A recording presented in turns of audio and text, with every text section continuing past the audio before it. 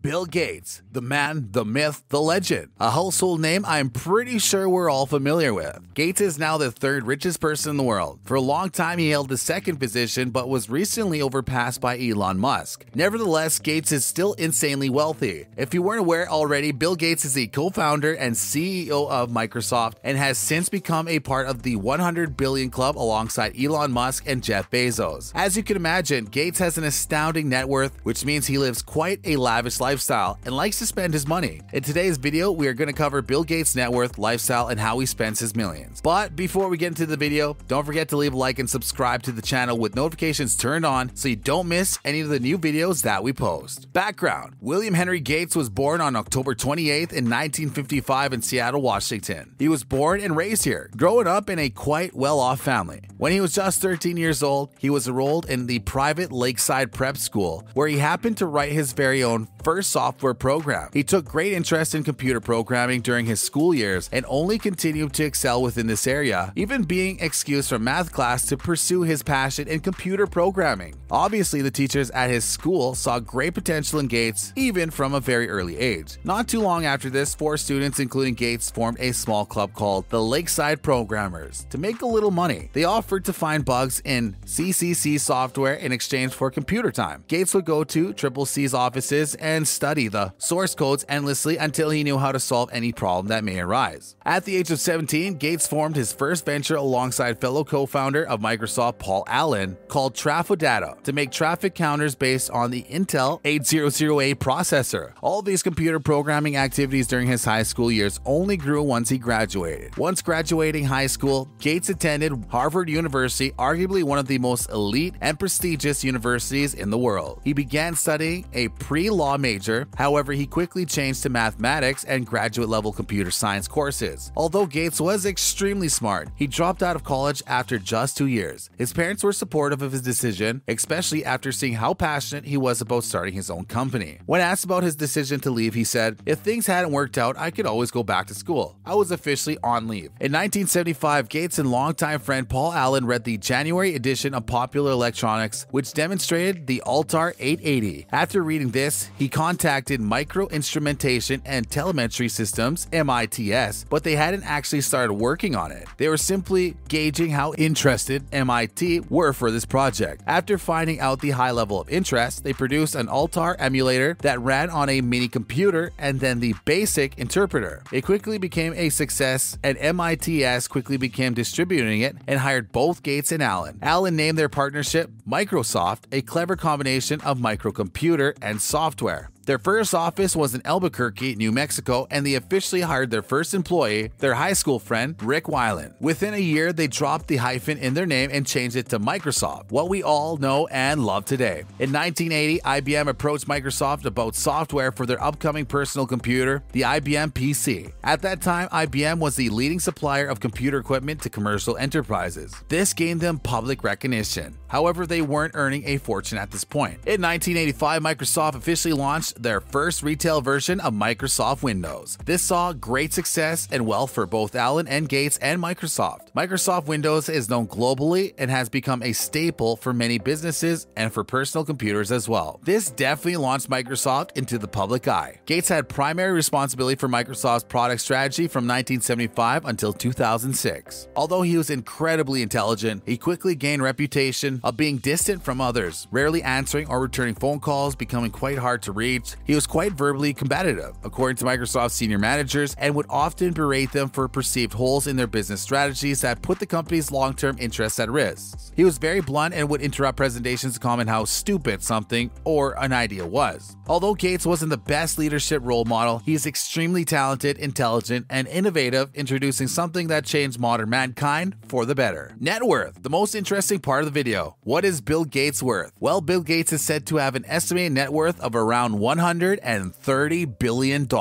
Gates actually became the world's youngest self-made billionaire ever in history at the early age of 31. However, he was dethroned in 2008 by the infamous Mark Zuckerberg, grabbing his title at the age of 23. He has since donated a huge portion of his fortune. An estimated $35.8 billion of his stock has been given away to charities and organizations that need it. He only owns around 1% of the Microsoft stock at this point in time. However, this 1% is said to still be worth around $7.3 billion So even though he is no longer the richest man in the world, he is still making some good money during his retirement. Lifestyle. Gates is no doubt one of the most generous billionaires we have ever seen. Gates also spends some of his fortune on lavish items and purchases. This includes his Washington estate, where he decided he wanted to build his dream home, and after 7 years, the property was finally finished and ready to live in. To build his dream home, it took $63 million, but covers an entire 66 square feet on the waterfront estate in the Seattle suburb of Medina. Not only is this home amazing on the outside, but it's also just as awesome on the inside. The home is equipped with many high-tech amenities, including a sensor system that regulates lighting and temperature, an underwater music system in the swimming pool, and a computer screen displayed piece of artwork that can be changed at any time with the click of a button. Apparently, the mansion also holds 6 kitchens and 24 bathrooms. Yep, you heard that right, 24. Bill also purchased a 228-acre ranch for $18 million in October 2014. This property is incredible, including a 3/4-mile dirt racetrack, guest house, office, orchid, veterinarian suite, and 5 barns. And interestingly, Jenny Craig, weight loss expert, actually owned the property and sold it to Gates. We bet Gates is enjoying his retirement, spending time between these lavish mansions. But hey, he deserves it. He worked hard to get where he is today. How Gates spends his millions. So how does Gates spend his millions, or should I say billions? Well, a large portion has gone towards his property and different property investments. He also spends a significant portion funding his and his ex-wife Melinda Gates' The Bill and Melinda Gates Foundation. This foundation is the world's largest private charitable foundation and holds more than $50 billion in assets, and has donated $40 billion to various different global education and health initiatives. In 2010, the Gates teamed up with Warren Buffett to create the Giving Pledge. This was an initiative where those who joined committed to donating half their wealth to charity and good causes. It's always admirable seeing millionaires and billionaires give so much of their wealth up for others. Gates spends mass amounts of his money on charities and good causes, but he has also been known to splash out on some toys, including luxury vehicles. For his first ever car, Gates bought a Porsche 911. This was his first huge purchase with the money he made from Microsoft. In the 1970s, the early days, Gates was notorious for amassing speeding tickets. He would speed through the desert to help clear his mind, and he was even arrested, resulting in a famous mugshot. He has also collected many different luxury vehicles, including a Ferrari 348 and a Jaguar XJ6. Not only does he love luxury cars, but he also loves luxury aircrafts and boats. In 1997, he purchased a $21 million jet so he could travel wherever he pleased, whenever he pleased. Gates has also been spotted chartering a yacht with his family in the Mediterranean, a charter that costs $5 million